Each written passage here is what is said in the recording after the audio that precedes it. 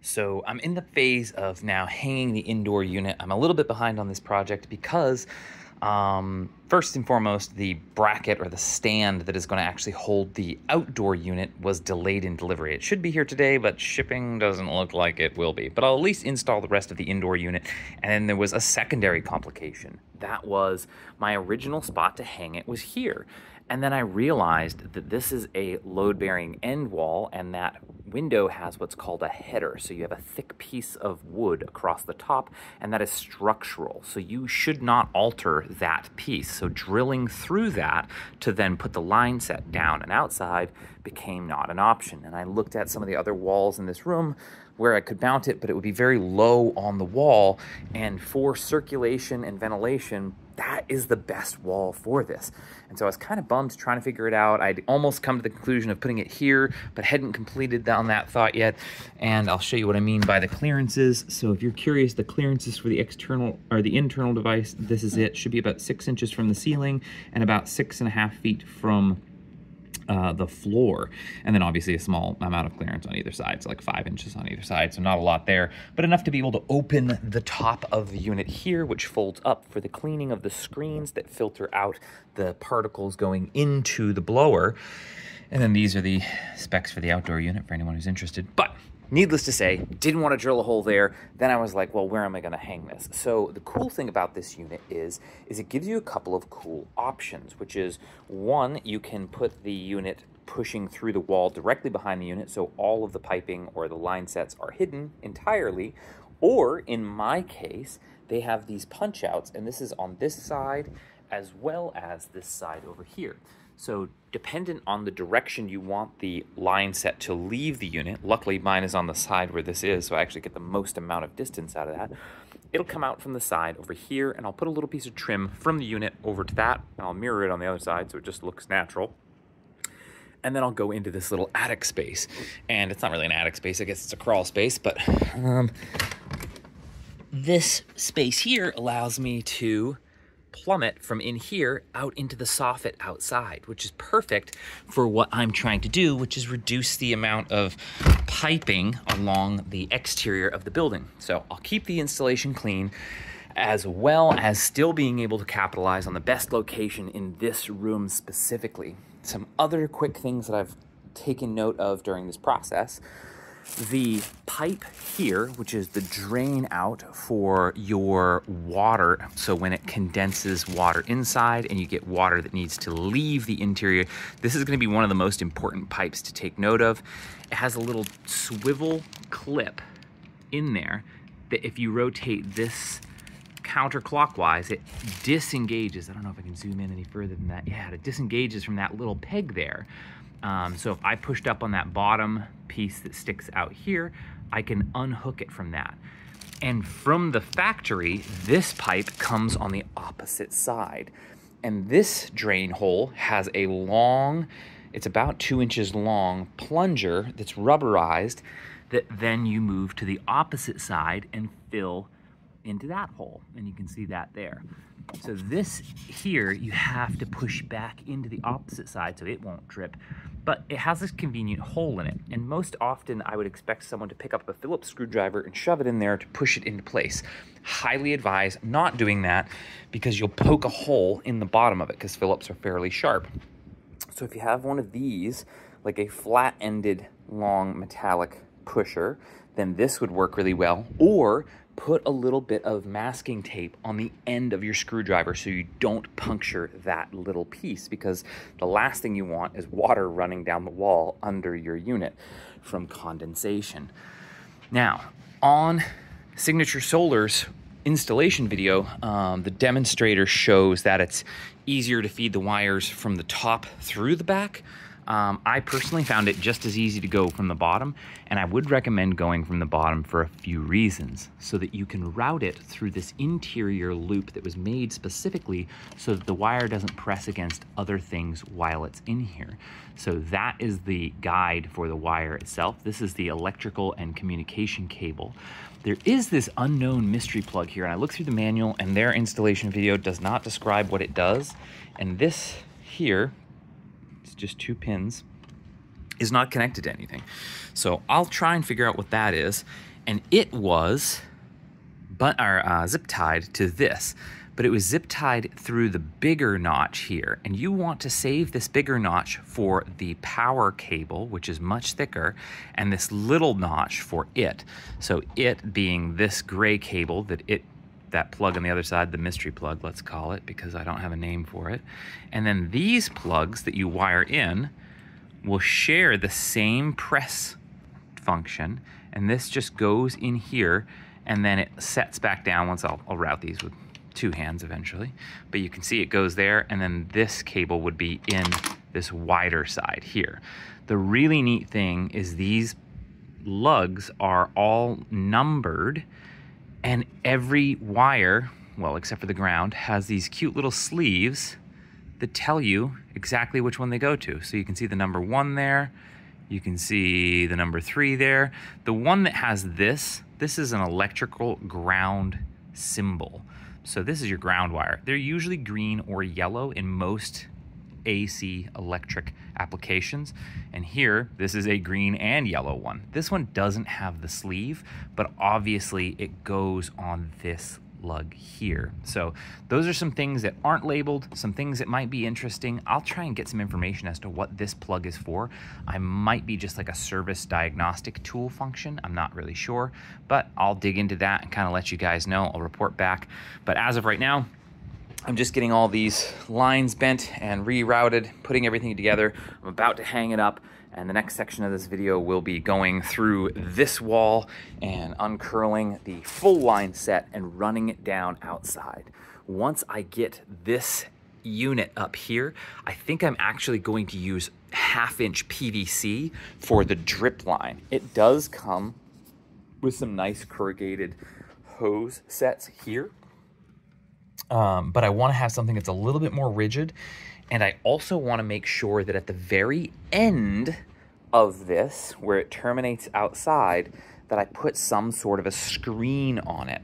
And PVC is really great because you can buy all sorts of adapters. So I can buy a little screen adapter and drill some, a cap end and drill a bunch of little holes in it, because these types of drain pipes are notorious for bugs, and frogs, especially tree frogs, love the moist, dark environment that these have. So what will happen is that frog will try and get its way up in, it'll get stuck, die, or it'll just stop up the water, and you'll have water back up to the first place where it can come back out of the machine. So you don't want that. You want to make sure you mitigate anything from blocking this up. And these pipes, although they are great, they don't have as many attachment features as switching to a direct 1/2" PVC, which is what you would see for typical drain outs of HVAC units. So I will be swapping this out for that. But as I said, the next step in this video process will be putting the unit up there, and then I'll show you even the trim once it's done, so you can see what it can look like if you want to make it look nice as well as functional. So stay tuned for the next piece of this. I'll stitch these together and you'll see next. Quick update, I did drill the hole through there. I'm actually in the process of patching it. Terrible patch job, I know, can't win them all. So I am still going to use this wall and the exterior. I can't use over there because of the header, so I'm going all the way over here to avoid that header. And this will bring me outside of the blinds, or the shutters. They're plastic shutters on the outside of the window. They're probably about 12 inches off the side. So this will bring me just outside past them. And what I just drilled through was the sheetrock. I pried back the insulation so that I wouldn't catch and bind any of that. And then I just got the plug out. Might be hard to see in there. Now you're looking at the back of the vinyl. And this is where it gets tricky. So I took out the plug that was the wood for the sheathing on the outside of the house, pulled that off, pulled that out of the thing. And there's a video that I looked up, because obviously if you're doing DIY and you're looking at my content for DIY solutions, I do the same thing. So a YouTuber who's here in North Carolina, it seems, the video is tagged in Charlotte, Hilltop Sierra, showed a video where using the drill with the same bit to cut your vinyl siding, what you do is you just reverse the direction. So you see that button there? I'll push it from the other side, and this will spin the teeth in the opposite, or actually this is backwards because I was backing out. So this is forward, the teeth are going forward and cutting, and what I want to do is push it the opposite direction and have the teeth go in reverse. So the catching edge isn't what's cutting.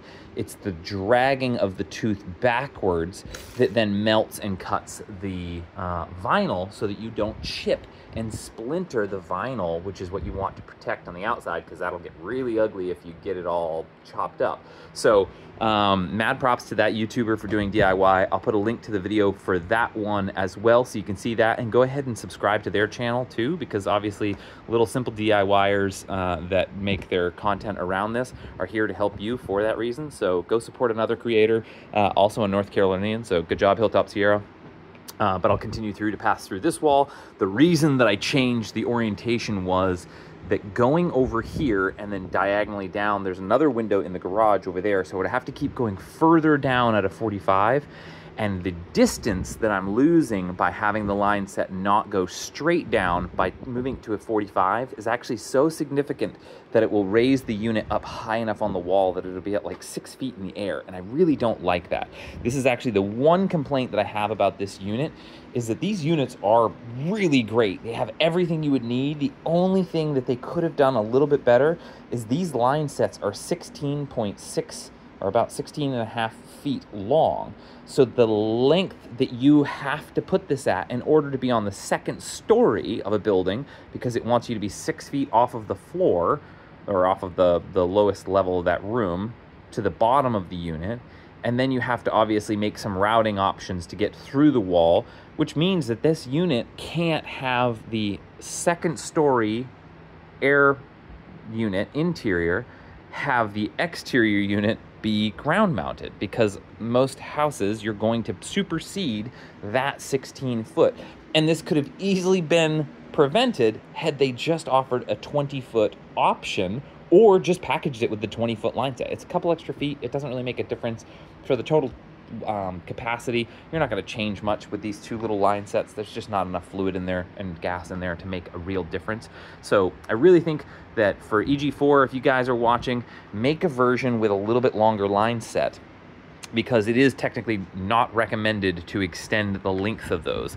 And obviously, if you're extending the line set, you kind of have to extend the electric cord, and that's the part that gets kind of shady, is some people will inevitably have to extend this, which you can buy new line sets, but when you extend this cable, most people are just going to splice to this cable, and because it's an exterior function, that gets dangerous, and you really don't want people to have hack electric work on DIY stuff, and you know that the DIY user is going to do that type of thing where they have to modify it to make it fit their situation. So making the device fit more situations than just first floor options would be great. Even my downstairs garage one, which will be on the first floor, will actually need a little bit longer, so it's going to have to be moved, the unit location, because of the inconvenience of this shorter cable, or line set rather. But again, that's why I originally was going in there, but because of the diagonal, I then had to reroute and go straight through the wall. But that's what brought me to here. Just wanted to give you the update on that. But the unit's up there, all the lines and everything are ready to go. So next we'll be punching through there and then feeding the pipes out the wall. So now we're on the outside, and I just took a bunch of fiberglass insulation that I had, and I tucked it in and packed it in and around the pipes inside that cavity in the wall. I did that from the inside, and then I came to the outside. And as a lot of my viewers know, this is one of those things that I love saving, which is these nice waterproof foam pieces that come in packaging for products. So I cut out a circle, it's roughly that 2.5-inch hole that I drilled, and then cut the crescent out that was the shape of those pipes, and then packed it in there. And that'll help water from ever getting in there. I'm also going to use a sealant. So this is typically, I actually have a silicone sealant that I could use. This one was just a hand one that I just figured would work. And then this is the exterior cap for what I have down there on the Jeep, which is all of the line set hides. And this will go up and over. I won't be able to really do it with one hand very easily, but it'll kind of slide down over this, and I'll put that caulking around this and then pin it to the wall and then screw it in place. This will keep the UV away from damaging these sleeves over the line sets. I'm also still going to wrap it just so that they'll be tight against each other, keep the vibration of these away from moving, and then that will be everybody all taped up together. The weird thing I did notice is that the drip line isn't as long as the rest of the lines. So although I do want to feed it out of this at the end, it'll actually terminate just before that. So I'll have to put a little hole punched inside that. And I'll show you once I'm down off the ladder. Clearly taking a video on the ladder is not my favorite. And I do need to pressure wash up top here, which I haven't done yet. So now that I have the ladder out, I'll finish installing this and wipe down the wall behind it, put in all of the line set covers, and then I'll show you what that looks like as it's all caulked and sealed into place.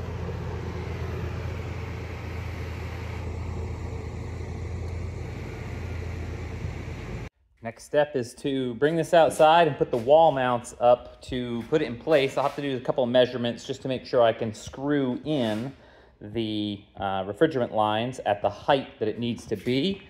But as of right now, I have the line set hide, so that's the little thing that conceals the line set. I gotta actually remove that bottom section and put the flex pipe on so I can get it to the right spot. I've gotta move it over by just a slight amount, probably over to about here, because the unit will, I don't want it to cover this.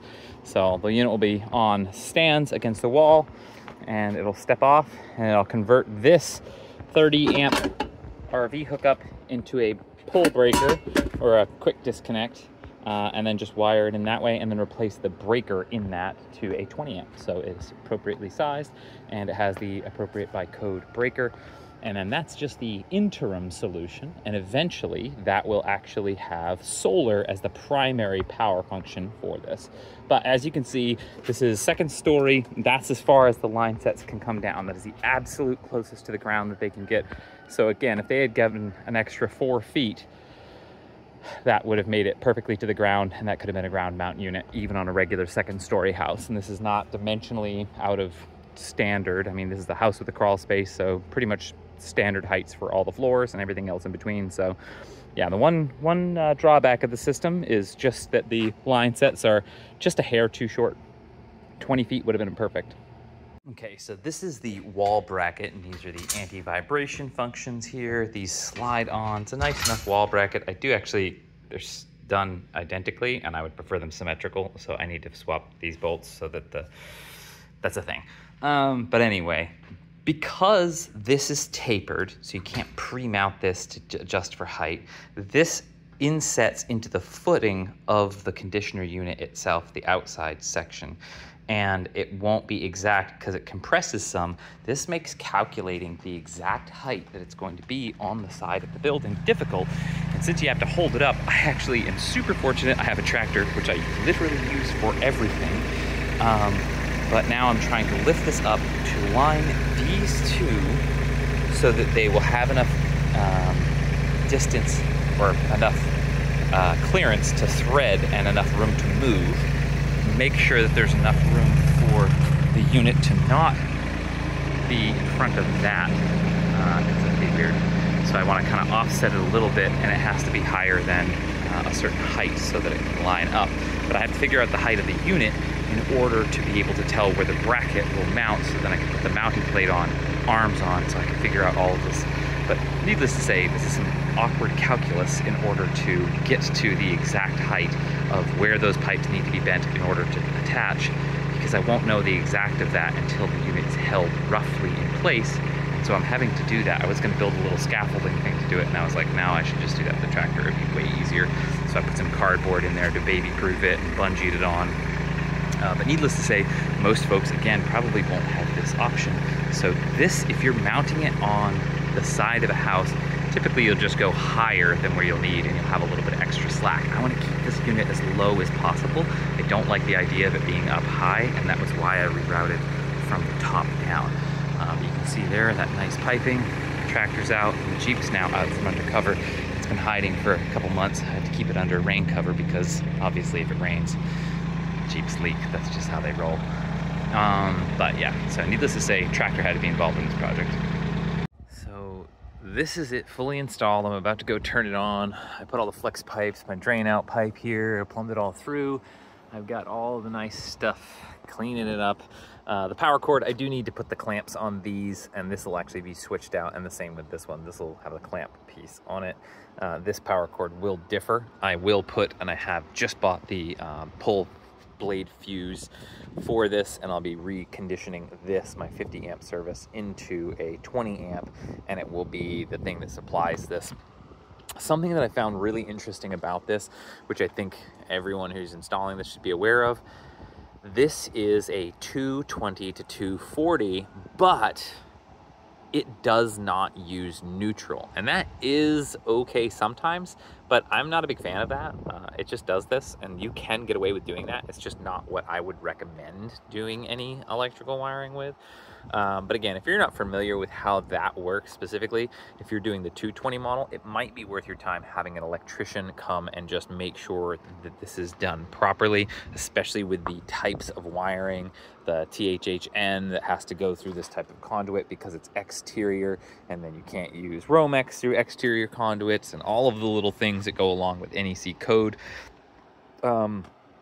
Last night when I mounted this, I'd measured it a million times over, and you can see the hole there. I got to plug that hole still. I mounted it an inch too low. And this is again why I really wish that this had come with a little bit longer of a run for the line set, because I could have just set this on the ground, but now I have to have it wall mounted. And because it's wall mounted, I have to have it at a very specific height in order to be able to capitalize off of the line length and so on. So just some notes along the way. There is no neutral. That's something normal. So I've got the remote batteries in, super intuitive. I actually do like that there's a button that says light on it, so you can actually just turn off the display light, which is behind the fascia of the unit. So when it's off, it doesn't even look like there's a display there. It shines through the plastic, which is super cool. I ran it on the heat cycle. Now I'm doing the cold cycle, seeing how long it takes to get down to cold. It is starting to cool down now, pretty good. Unit seems to be working exactly as intended. The trick is right now I'm running a fan. Dogs love this because this whole upstairs has been pretty hot. So I'll turn this fan off so you can hear the noise difference. I'll actually turn the overhead fans off too, and you'll hear how quiet this unit is. This is actually noisier by quite a bit. So this one makes noise, but compared to that window unit, the ceiling fans, and everything else, it's pretty quiet. It's really, really quiet. And you can feel the air coming out of there. It's freezing cold right now. I wish I had a thermal camera. I have an infrared point and shoot camera, thermal sensor or whatever it is. Thermometer, I guess. There's a name for it, but my brain's not working. But because it's a reflective surface, it'll probably misread that anyway. But that is super, super cold. It's automatic. I have it on the flap function. You can have it static and all sorts of different settings here. But needless to say, I'm gonna put some trim wood there to kind of hide the line set and kind of continue it on the other side so it'll look like a little beam across the top. But it works. It's blowing really cold air. It's in a great location. Its ability to be in that location is dynamic because of the way that the line sets are set. Only one complaint, and I'll say this 100 times over, I wish that those line sets were just a little longer. So if you're doing this, make sure you understand that the line sets aren't at a 2-story height. They're more accommodating for a single-story building or first floor. Or in some rare cases, you might have the instance of being at the right height in the room and being able to go straight outside and right to the ground. But even then, if there's any elevation lift from the foundation or a standard floor height, you're probably not going to be able to have your unit mount on the ground. They do have some pretty good ground rack mounts. I found those. I was going to use one, but they're actually just shy of the height that I needed to make this work. So just consider that. This again is a 220 if it's plugged into AC power. So you do want to understand how that works, the code requirements, the pulls for that. But if you're pretty handy with reading code and understanding what the requirements are, I think anyone could probably do this pretty easily by themselves. And it's really nice. It's super quiet, great remote control, super simple. I'll install the little bracket that holds the remote control so I can have it mounted up. And it slides right in there so you can have that on the wall. Anyone can use it. These buttons also, or if I can go in the dark a little bit here, you can see they glow in the dark, which I'm a huge fan of glow-in-the-dark stuff because I'm a nerd. So otherwise, great experience. highly recommend. Just be mindful of some of the specialty tools that you'll need. You'll need a hole saw to be able to punch through the wall, 2.5 up to 3 and basically 1/3 or 3 1/4. You probably want some extra insulation. You're gonna need a wire that plugs it in, whether that's the solar or the AC. It does not come with those. The clamps that go around the wires as they go into the outside unit, and some brackets or mounts if that unit isn't on the ground. So if you're on a second story, you're probably going to have to wall mount it or something else. And then just make sure that the unit hanging tool that you have is really good at sound dampening, because you don't want that vibration in the space below. So wherever that wall is, mine luckily is in the garage, so there's not a lot of exciting things happening down there. So that noise of the vibration of the outdoor unit won't be too disturbing to the surrounding area. But otherwise, I would highly recommend it. It was a little bit longer to install than I expected, but obviously it was my first time installing something like this, and I put the line set covers on the outside so that they'd be UV protected, and I went through everything meticulously. So I think if you were to speed run this, you could do it much quicker. And ironically, I've gotten 2 of these. So this first one, which is second story, a little bit more complicated and has a little bit more nuance involved in it, is going to have taken me longer than the next one, which I'll install. And I'll do an install video for that one so you can see how quickly you could do one. So I'll speed run that one. I'll do a time lapse, basically test of how quickly I can run it now that I know all the components, how to bend everything, how to get everything in line, tape everything up. And I'll show you the comparison of how quickly you could do this if you were to do it with without these restrictions of basically height. And so I really wanted to test this out. So this wall, you can see this window, and we'll go outside and compare this. If I put this phone really close to the wall, you can hear the unit, but it's actually from the window. It's not from the wall. You can barely hear that hum. I can actually hear the condenser for the outside 2-ton unit that makes noise over there. That's probably 15 feet from the door, and 35 feet from me here, maybe 40 feet from me here, more than I can hear this unit. This is really, really quiet. Really close to it, you can hear it, and a nice amount of heat coming off of the unit here. But yeah, it's super quiet. I gotta wrap these up a little bit. See the condensation already forming all over these little guys. And I'm waiting to see how long it takes for water to start coming out my little pipes here. So we'll find that out soon. All in all, I would say this was a success. A little bit more tricky than I expected it to be, but again, I think this is a great project for a DIYer, and especially once I have my engineer coming out for the structural engineering stamp to be able to put solar on the house. And that will allow me to power this exclusively off of DC photovoltaic power. And so right now, and that's why I'm not putting a lot of time and effort into the wiring of this with the AC end of it.